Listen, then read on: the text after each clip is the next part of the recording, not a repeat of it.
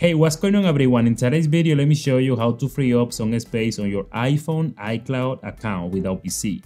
So you can do this on any iPhone 12, 11, 13, 8, any iPhone guys. Let's go. Okay, let's do it. I'm gonna be using the iPhone 12 Pro Max, but on any iPhone you can do this. So what you're gonna do, let's open the settings. Then let's go ahead and tap on your iCloud account. Now let's go ahead and click on iCloud. Perfect. As you can see, I have a lot of space on my iCloud account, but that's because I bought a lot of space from Apple. Okay, I'm paying like $10 a month for 2 terabytes, so that's good. So, but even though you have a lot of space on your iCloud account, you have to make sure on this page to turn off some apps that you don't use on your iPhone. Like for example, look, right now I have all my iPhone apps right here. So all these apps are saving their data on my iCloud account. You know what I mean? So you have to make sure to turn off most of the app. Like for example, let me just turn off all these apps. They were off, so I turn it back on to show you, okay, what you need to do. So the only app right here that I just need to save the data on, you know, do the backup on my iCloud account is just this one, obviously, photos. So let me see, contacts, calendar, note, and messages.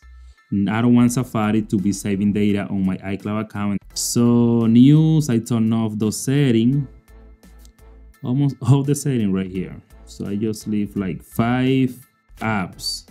I only allow like 5 apps to save the data on my iCloud account. And now guys, after you turn off some apps on this page, I promise you that now your iCloud account don't gonna get too full like really fast, just like that. So that's because it makes sense though. Now let me show you what else you need to do to free up some space on your iCloud.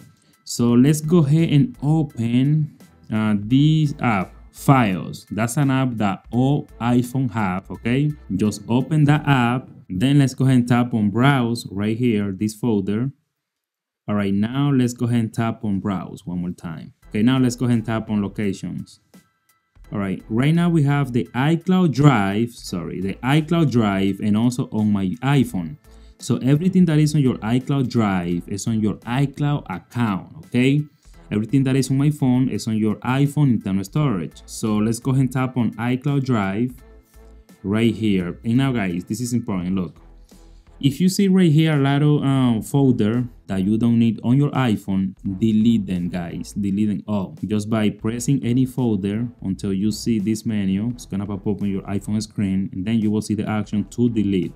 So that also will free up space on your iCloud account, and that's because right now those folders are on my iCloud account. So just make sure that, you know, by deleting those folders, that's because sometimes your iPhone save all the downloads and all that on, you know, on the iCloud Drive, and you have to do that to free up space. Now guys, let's jump to the next step. Let me show you now what you need to do. Let's go ahead and open the Messages app. Messages right here. Let's go ahead and open it.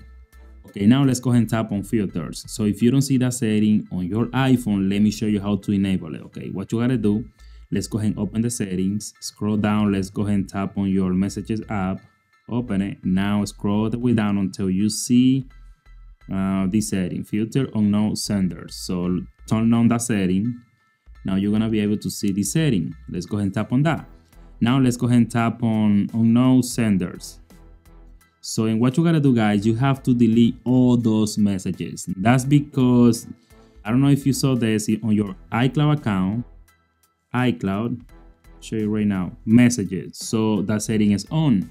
So all those sender, you know, all those files that those people send you, all those files are on your iCloud account right now. And that's because your iCloud account is saving all the data. So that app is allowed to save all the data on your iCloud account. So that's why you need to make sure to delete some messages, because they use a lot of space on your iCloud account. Just delete them all. If you don't need them guys, delete them all. So you will see that also will help you a lot. So let's jump to the next step. Let's go ahead and open the settings, scroll down, let's go ahead and tap on Safari, the browser.